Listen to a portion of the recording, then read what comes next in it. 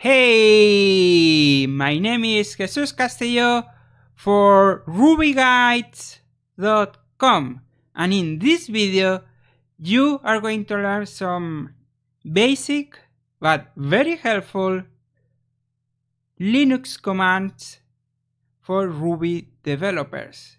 So Linux commands for Ruby developers.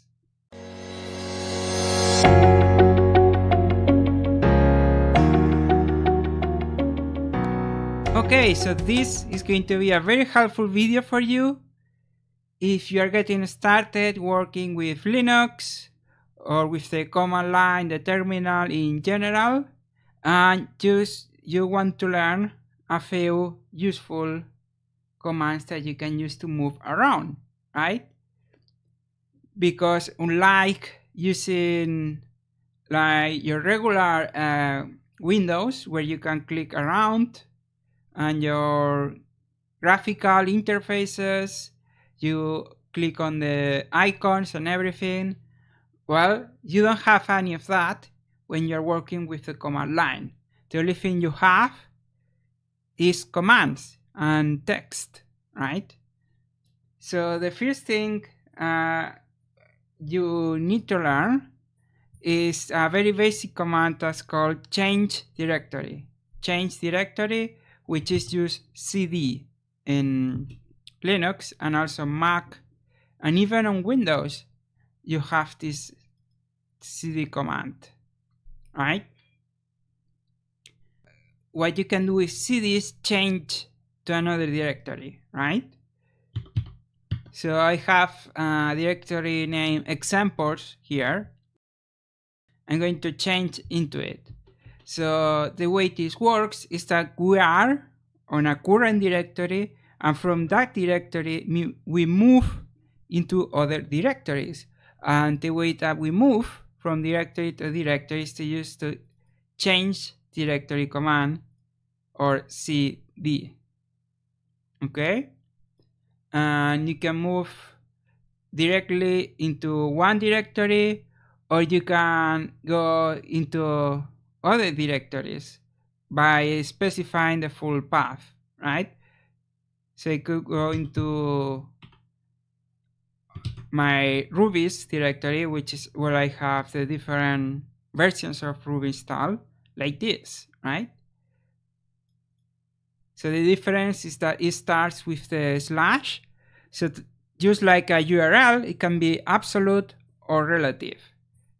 Relative means that we're working from the current directory, and absolute means we are working from the root of all of the directories, right? Which is just the slash.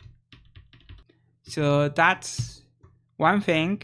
And another thing that a lot of people don't know about, even people that have been working with the command line for a while, is the cd slash or minus, whatever you prefer, command. What does this do? Well, this basically switches you between the last directory you were in and the current directory. So you can keep using it.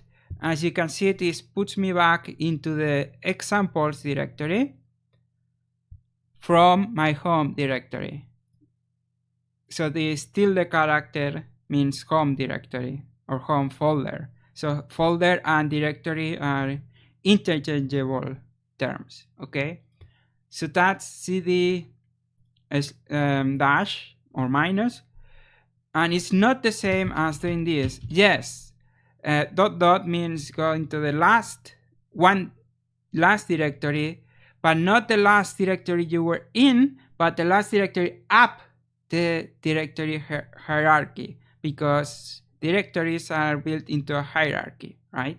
So this goes one step up the hierarchy, but cd minus moves you between two directories, the one you were before and the one you are now.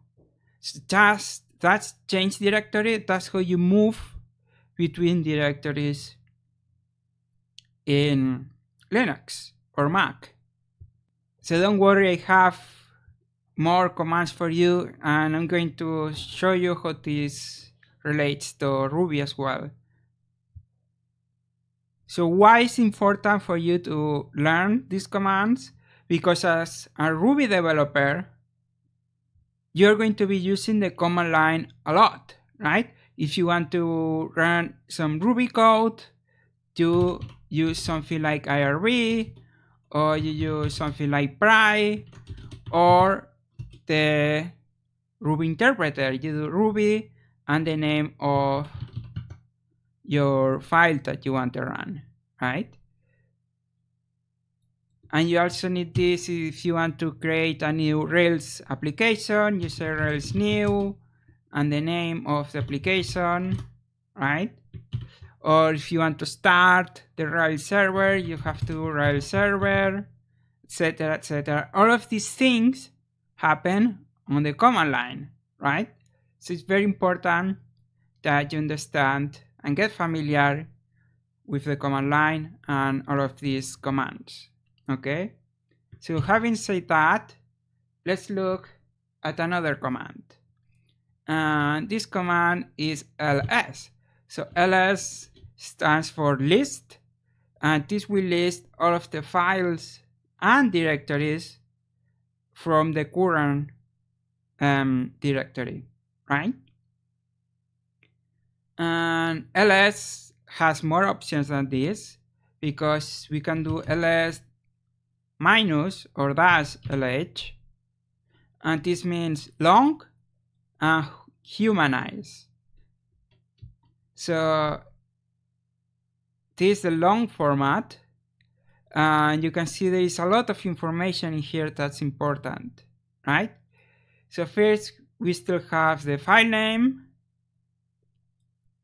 and then we have the last time that this file was changed or modified, right? Then we have the file size in bytes, or if the file is bigger than a specific amount of bytes and you're using this flag, the H flag, then this will show us kilobytes, megabytes, gigabytes, etc., right? Then in here we have the user and group that owns these files.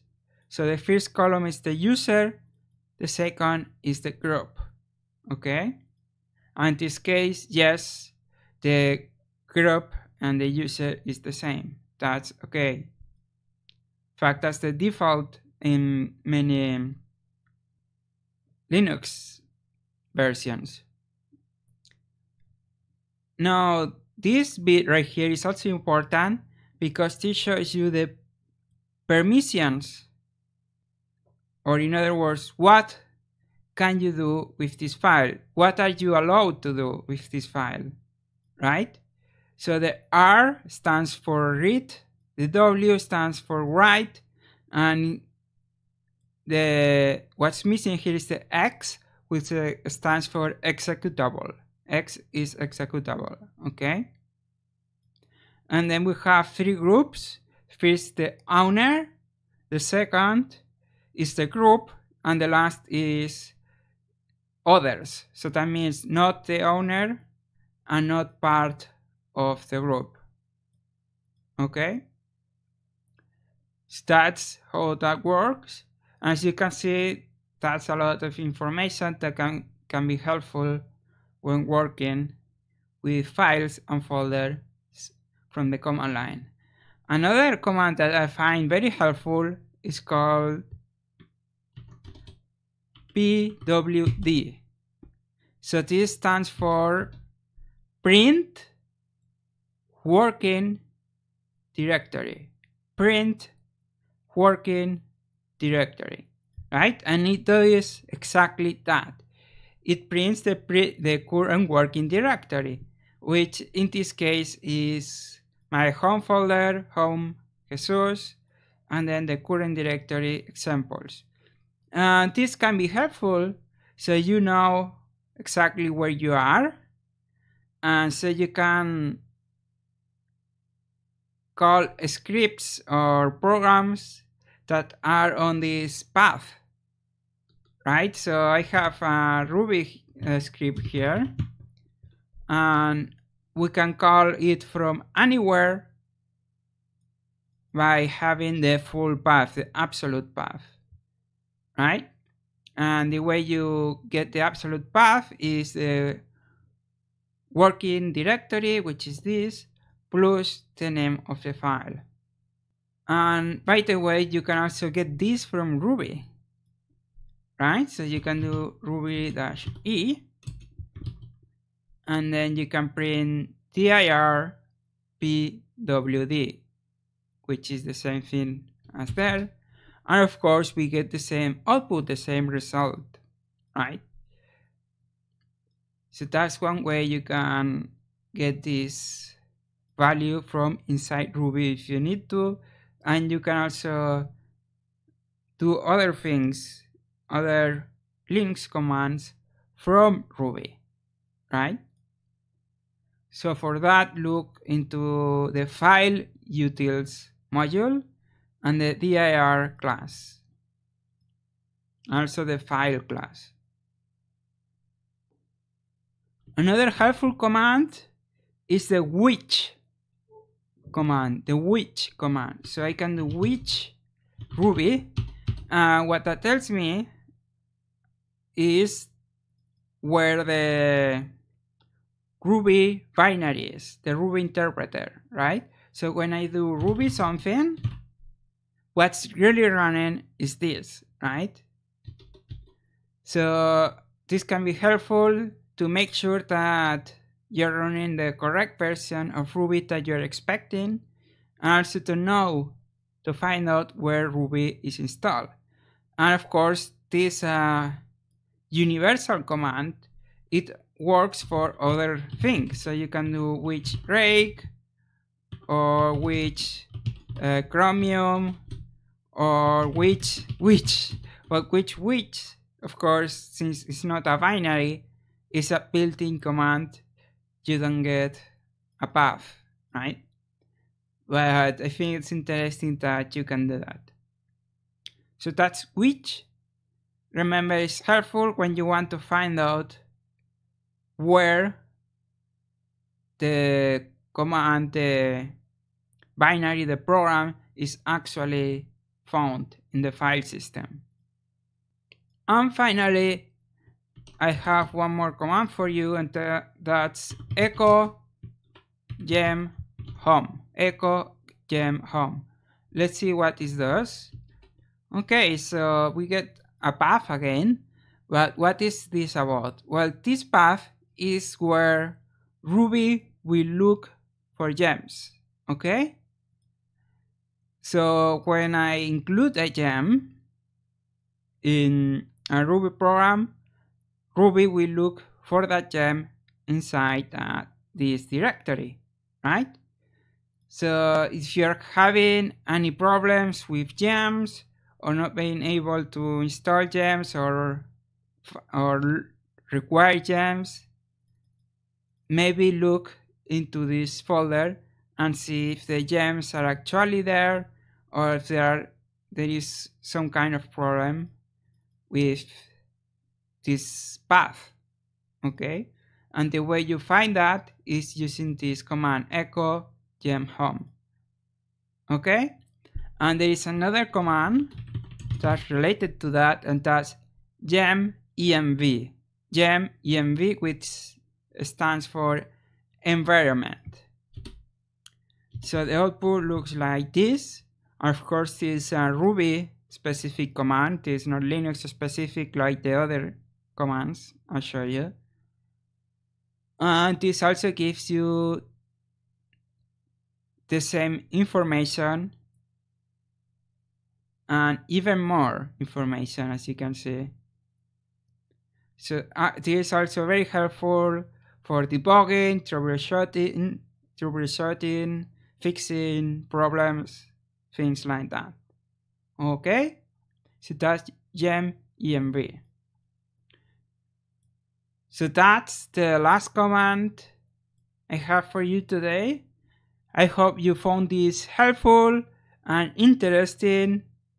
Please click the like button for me so I know that you like this video. And if you want to keep learning, watch more of my videos now. Subscribe to the channel if you haven't yet. And visit my website, rubyguides.com. rubyguides.com. In there you will find many Ruby tutorials to help you improve your Ruby skills. Thanks a lot for watching. I will see you in the next video.